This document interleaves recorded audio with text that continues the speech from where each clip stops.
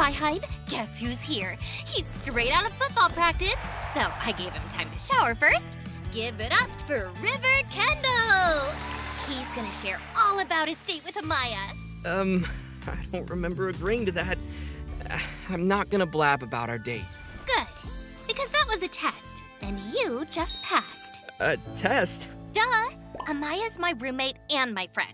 I need to know if I can trust you. And you still need to win over some of the Vi Hive. Of course you can trust me. Huh. I grew up with a single mom and an older sister who taught me how to be a good person. I would never do anything to hurt Amaya. I really like her. Go on.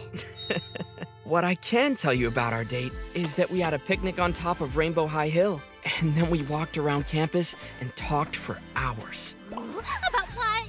I told you I'm not gonna blab. Oh, right. Well, since you won't give us all the deets, let's find out more about you.